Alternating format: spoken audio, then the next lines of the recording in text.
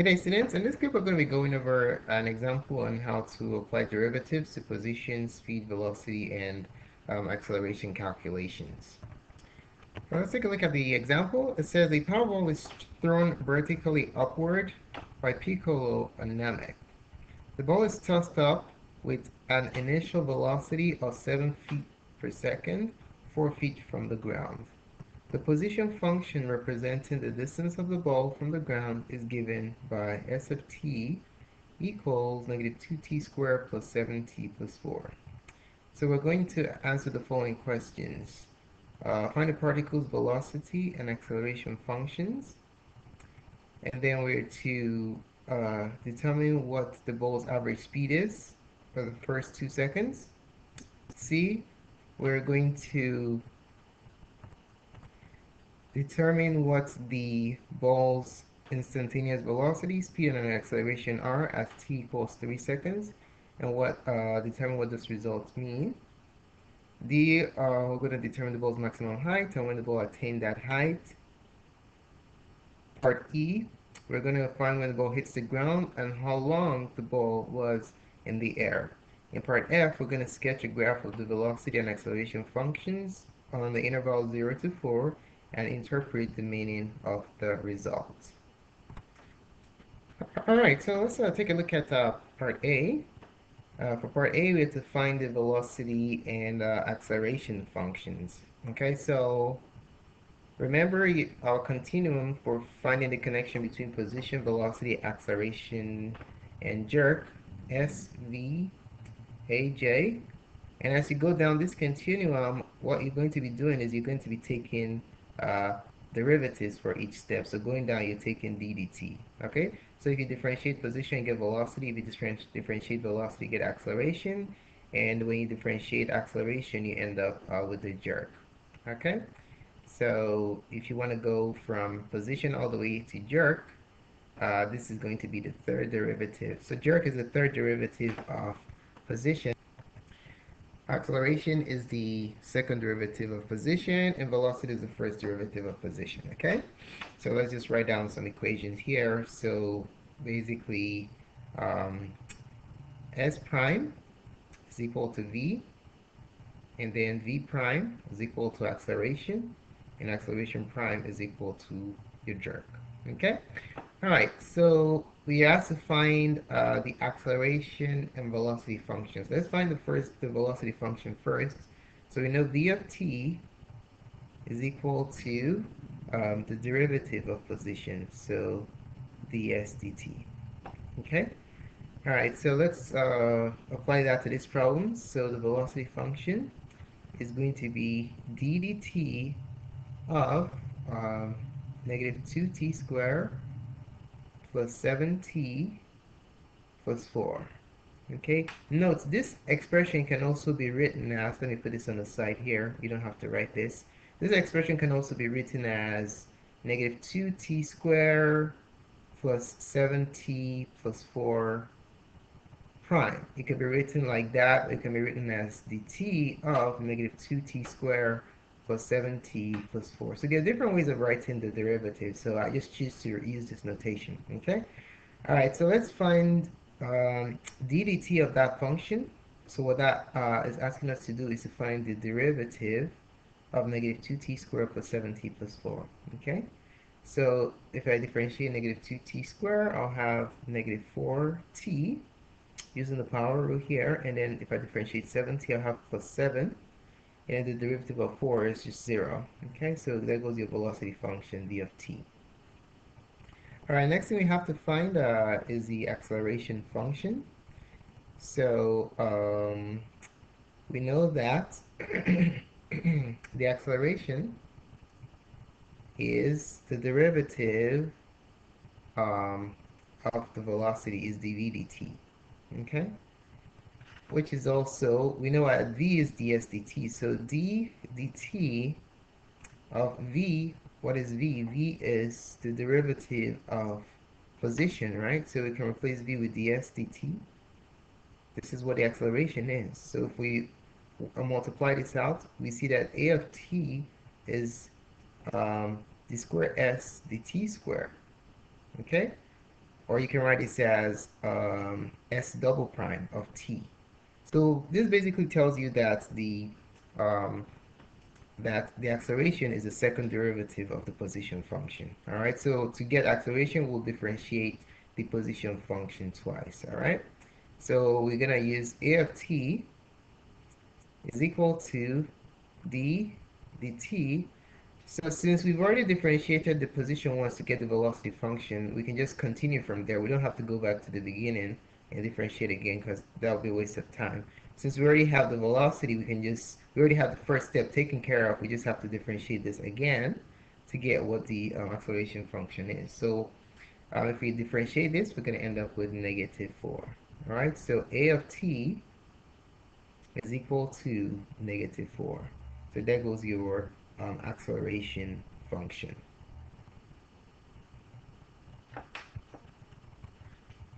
All right, let's look at part B. We're to find the average velocity of the ball over the first 2 seconds. I said speed earlier, but let's make it velocity.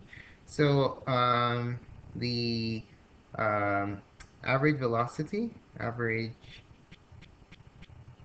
velocity can be given by, can be written as delta s, delta t. So the average velocity delta s, delta t, let's say on an interval AB from A to B, is simply s of B minus s of A divided by B minus A. So basically the slope of the secant line through A and B. All right. So there goes your average velocity formula. All right, so we are asked to find the average velocity for the first 2 seconds. So what we're going to compute is delta S, delta T from T equals 0 all the way to T equals 2. All right, so that clearly tells us that A is 0 and B is 2. Okay, so if we apply this formula to find the average velocity for the first 2 seconds, we're going to compute s of 2 minus s of 0 divided by 2 minus 0. All right, so s of 2 is what you get when you input 0 into, s of 2 is what you get when you input 2 into the function. So let's recollect what s of t is. I'm going to write it here. So you can see s of t is negative 2t squared plus 7t plus 4. Okay? Note that when you're calculating average velocity, you're using the position function, not the velocity function. All right? So be careful with that. So if I plug in 2 into my function, I'm going to have negative 2 times 2 squared plus 7 times 2 plus 4 minus bracket negative 2 times 0 squared plus 7 times 0 plus 4. All right, and then this entire expression will be divided by b minus a, which is 2 minus 0. 2 minus 0 is just 2. All right, so let's use our calculators to evaluate what the output is here. So we can just plug in 2 into, just enter this expression, but let me show you a trick that you can use to do this quicker. So what I'm going to do is I'm going to enter the original function, negative 2t to the second power plus 7t plus 4, okay? Press enter, so there goes the function. Now all I'll do is I'm just going to store the b and a values into t and then compute what their output is, okay? So I'm going to do 2, I'm going to store 2 in t, enter. Okay, now t now has a value of 2. I'm going to go back up and call the function, and then it tells me that the output when t is 2 is 10. All right?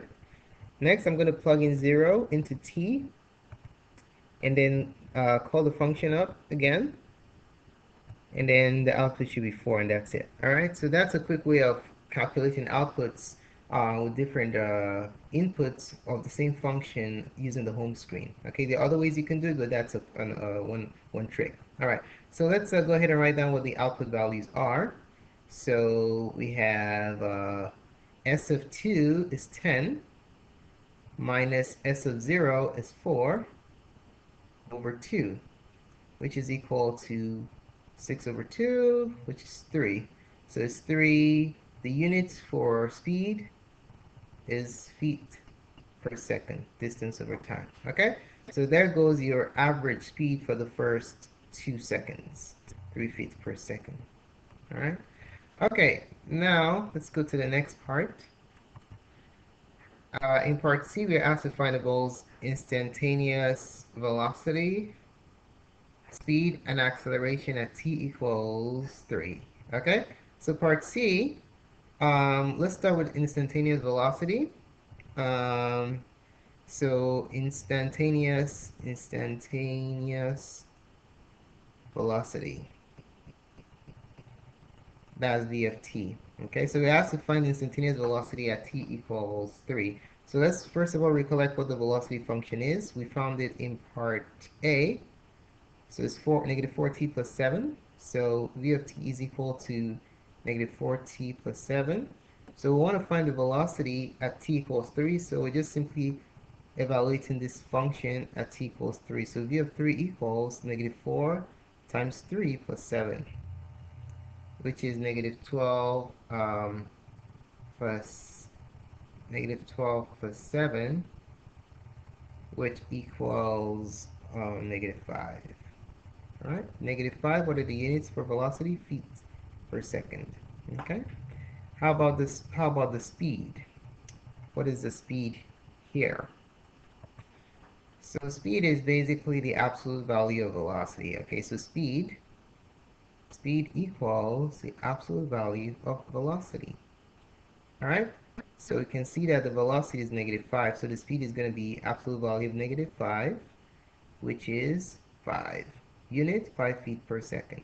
Remember, speed is a scalar quantity. Velocity is a vector. It has both magnitude and direction, but speed just has magnitude. All right.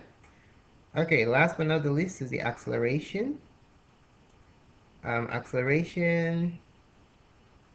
We already know what the acceleration function is. We found it earlier in part A. A of t is negative 4. Is constant independent of what t is. So that tells me that at time equals 3, the acceleration is negative 4. At any time, the acceleration is constantly negative 4. All right. What's the unit of acceleration? Is feet per second square. All right. So we're also asked to state what is this? What does this mean? What does these two results mean? So meaning, all right, so what it means is as follows. So you have to remember that the velocity tells you the direction that the object is traveling, okay? So since the Powerball was tossed upwards, it could either go up or down, okay? Since the velocity is negative right here, that tells you that the ball at t equals 3, the ball was traveling in the downward direction because of this negativity. And since the acceleration is in the same direction of the velocity, it's going to cause the object to speed in that direction. Okay, it's going to speed downwards. Had it been the acceleration were pointing in the opposite direction, it's going to mean that the object is going to be slowing down in the direction of the velocity. Okay, so remember, if acceleration and velocity are working in the same direction, it causes the object to speed in that direction. But if they're working in different directions, it causes the object to slow down in the direction of the velocity, okay? So velocity always tells you the direction. All right, so meaning is that at t equals 3, the power ball is uh, is falling downwards, falling downwards, and so this falling downwards is the direction we were able to decipher from the direction of the velocity. The velocity tells us that the ball is heading down, okay?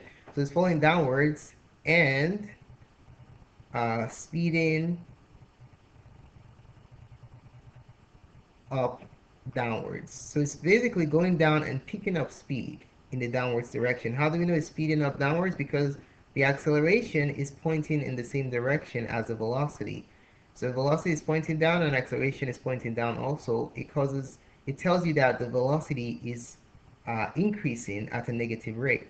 Okay, so at t equals 3, the power ball is falling downwards and speeding up downwards.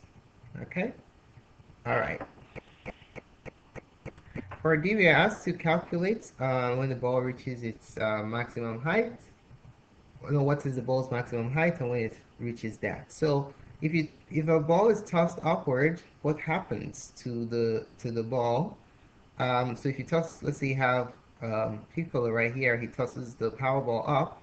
What happens is that it goes up and then it stops and then it starts to come back down. Okay? What happens at its maximum height? At that instant, where it's at its maximum height, the velocity is equal to 0. Okay? It has to reach 0 first before it changes direction. When it was traveling upwards, the velocity was greater than 0. Okay? When it's coming downwards, the velocity is less than 0. So there had to be a point in between where the velocity had the value of 0 and it is at its maximum height. Okay? So maximum height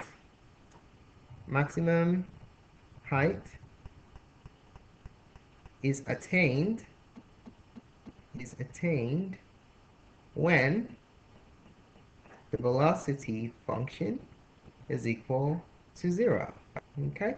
We already know what our velocity function is. V of t is equal to negative 4t plus 7.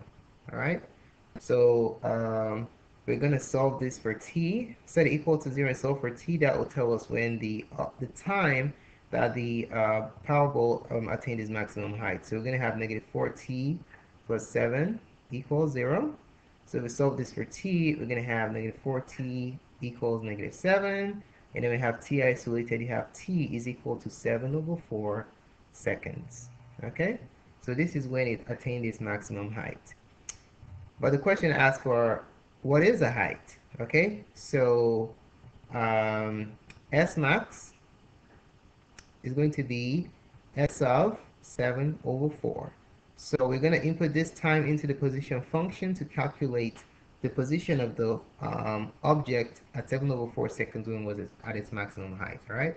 So if we input that, we're going to have negative 2 times 7 over 4 times 7 over 4 square plus 7 times 7 over 4 plus 4. Okay? And then we can calculate this. Let's do this. Let's just simplify this a little bit more. So we're going to have negative 2 times 49 over 16 plus 49 over 4 plus 4 over 1. 2 goes here 1, 2 goes here 8. So that gives us negative 49 over 8. If I want to make all the LCDs 8, I'll times this by 2. So this would be plus 98 over 8. And then times this by 8 top and bottom plus 32 over 8. And when you do the arithmetic, you end up with 81 over 8 feet. Okay? Let me show you something with a calculator real quick. Remember we stored the function in here? See that function? So what I'm going to do is I'm going to change my t. I'm going to store, so I'm going to plug 7 over 4. I'm going to store that in t, okay? And then let's store that in t. Enter. And let's call back that function. And 81 over 8, we got the same answer. So that tells us our answer is correct, okay? All right, so let's see. What does this mean? This tells us that the maximum height the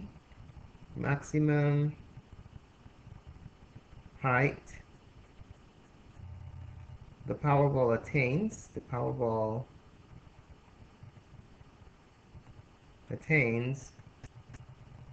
is 81 over 8 feet. Okay? And then on the same question, we asked, when does it attain its height? So it attained this height at what time? Remember we talked about this before. When the velocity was 0, what time was it? It was 7 over 4 seconds. So that's the time that the Powerball attained the maximum height. So it attained its height at t equals 7 over 4 seconds. Okay, so there you have it. All right, let's look at part E. We're asked when did the ball hit the ground? So let's see, how do we figure that out? How do we figure out when the ball hit the ground? Remember that S of t tells us the distance of the ball from the ground, right? So when the ball is on the ground, how far is it from the ground is the question, okay? When the ball is on the ground, S of t is basically equal to 0, okay? So, um, so distance from the ground, to find a distance, um, to find when the ball hit the ground. So the ball hit the ground. The ball hits the ground when S of t is equal to 0. All right? So by solving this equation, it's going to tell me what's time that the ball hit the ground, okay? So we know what S of t is. S of t is the position function, negative 2t squared plus 7t plus 4. So what we're going to do is set this to 0 and solve it, and that will tell us the time, okay? So we have negative 2t squared plus 7t plus 4 equals 0. So this is a quadratic equation. Let's see if we can solve it by factoring. So we're going to make a Ameny's XK method. If it's a prime quadratic, then we have to resort to the quadratic formula to get the approximate time. Okay, so let's hope this works. AC is negative 8, B is 7. What works here are negative 1 and 8. These two times to give you that and add to give you this. So put it in the center, negative 2t squared minus 1t plus 8t plus 4. We break it down to center and factor by grouping. So from the first two, we could take out negative t. So I have negative t and we're left with 2t plus 1. For the next two, you can take out positive 4 and you're left with 2t plus 1. And to finish this off, you have 2t plus 1 times negative t plus 4 equals 0. All right, so using the zero product property, we have 2t plus 1 equals 0, and negative t plus 4 equals 0. All right, so let's solve the first one. To solve the first one, you subtract 1 from both sides. You have 2t equals negative 1. Divide by 2t is equal to negative 1/2. In this case, you can add t to both sides. You have t equals 4.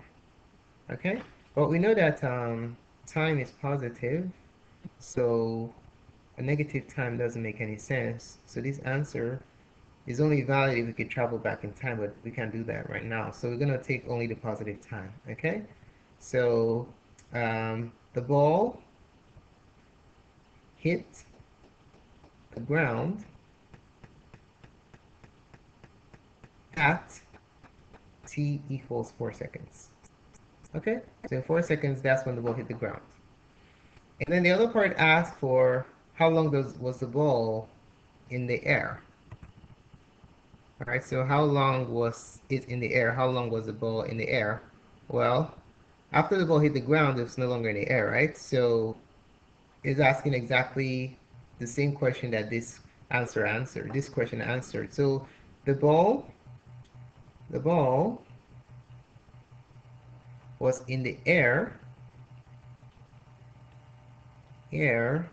for 4 seconds. Okay, because after 4 seconds, guess what?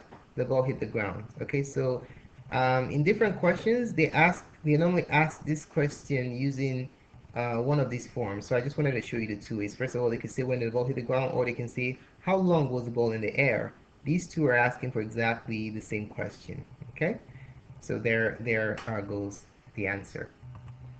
All right, let's take a look at part F. Part F, we're going to be graphing the functions, the acceleration velocity functions, and I'm using the graph to describe the behavior of the Powerball. Okay, so let's go ahead and graph these two functions. we have v of t equals negative 4t plus 7. And then a of t is equal to, let me put this in green, negative 4. All right, so let's go ahead and graph these and then see if we can make any sense of what the graphs are telling us, okay? So let's graph it. We'll go from 0 to 4.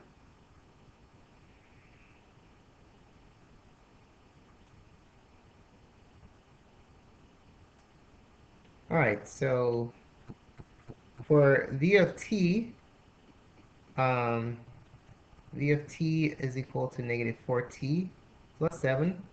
The slope is negative 4 over 1, and then the y-intercept is 7. So this is easy to graph. So we start 1, 2, 3, 4, 5, 6, 7. 1, 2, 3, 4, 5, 6, 7. So there goes your y-intercept. So negative 7.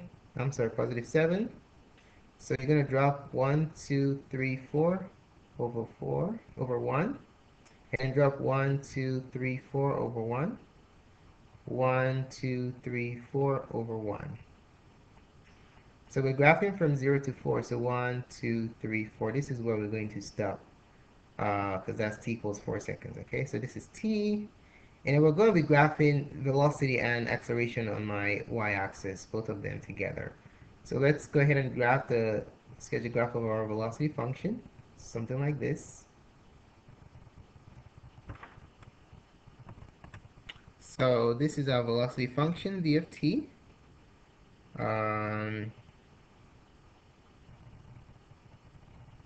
V of t. Let's make it a little bit longer so that it fits. I'm going to make my v of t slightly longer,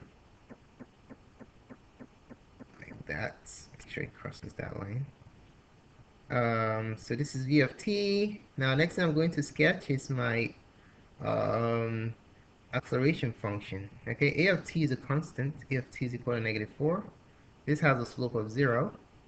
All right, and a y-intercept of negative 4. So it's always there's no rise. You just keep running. Okay, so start at negative 4. 1, 2, 3, 4. Negative 4. So green is your acceleration function. Okay, a of t is green, and then the black function is v of t. So depending on how you want to look at it. All right. So let's graph the acceleration function. All right. So there goes your acceleration function. Let's label it. This is a of t. All right. So what on earth does this graph mean? Well, first thing we want to note is when it hits. This is the point where it hits the ground. Okay. This is the point where there's a change in direction right here. Okay, so above this line above right here, the velocity is positive, and then over here the velocity is negative, but the acceleration is always negative for the entire domain. All right, so we're going to use this graph to describe the behavior of the function from 0 to 4 seconds. All right, so in order for us to be able to accurately describe the direction that the ball is traveling up or down, we have to delineate the portions where the velocity is positive and negative, okay? So let me draw a line right here. Shift it to the right a little bit. So this line, where it switches from positive to negative, that's when there's a change in the direction of the ball, okay? All right, so when was the velocity equal to 0? We already solved this in part D. This was when t was equal to 7 over 4. So this value right here is when t is equal to 7 over 4 seconds. All right? Okay, so remember that your acceleration is always negative. So when the velocity was positive, the acceleration was negative, and when the velocity finally turned negative, on this interval from 7 over 4 to 4, the the acceleration was still negative. Okay, so let's keep that in mind. All right, so let's go ahead and describe the behavior of the Powerball from 0 to 4 seconds. So from 0 to 7 over 4, the velocity was positive, which means that the object was going up. All right, acceleration was negative means that it was slowing down. Even though it was moving up, it was slowing down. Okay, so let's call it behavior. Behavior of the ball. All right, so from 0 to 7 over 4 pi, 7 over 4, the ball was moving up. How do we know it's moving up? Because the velocity is positive. It tells us the direction that the particle is moving. The ball was moving up and slowing down. How do we know it was slowing down? Because the acceleration was not in the same direction as the velocity, so it's going to be, even though it's moving up, it's going to be moving up at a decreasing rate. So that's why it's slowing down. All right. Had it been that the acceleration were positive here, guess what? It will be speeding up. It will be going up and speeding up. And at t equals 7 over 4, velocity was 0. What does that mean? It means that the ball was at rest. Okay, remember when the ball was traveling up and slowing down, it got to a point where it peaked. Okay, it was going up and slowing down, and at this point, it was at its maximum height. So it stopped instantaneously at t equals 7 over 4. Okay, so when it hit its maximum height, what happened after that? Gravity on planet Namek kicked in, and then the object started to fall back down to the Earth. Okay, so from 7 over 4 to 4 seconds, because after 4 seconds it hit the ground, to 4 seconds, what was happening? The ball was moving where? It was moving down, right? How do we know it's moving down? Because after 7 over 4, velocity turned negative beneath the t-axis, okay? So it's moving down, and it was this slowing down or speeding up in the downward direction. It was speeding up because acceleration and velocity were working hand in hand, they were working together. So the ball was moving down and speeding up in the downward direction. Okay, it's just like if you throw something down from the top of a building, what happens? It keeps speeding downwards in a downward direction until it reaches terminal velocity. So that's exactly what's happening here. So there you have it. Thank you so much for taking the time to watch this presentation. Feel free to subscribe to my channel, and you can post a comment to let me know what you think about this presentation. You can click like if you liked it, and feel free to share this with your friends via your respective social networking program. More cool clips such as this can be found on math.serve.com/calculus. Thanks again for watching, and have a wonderful day.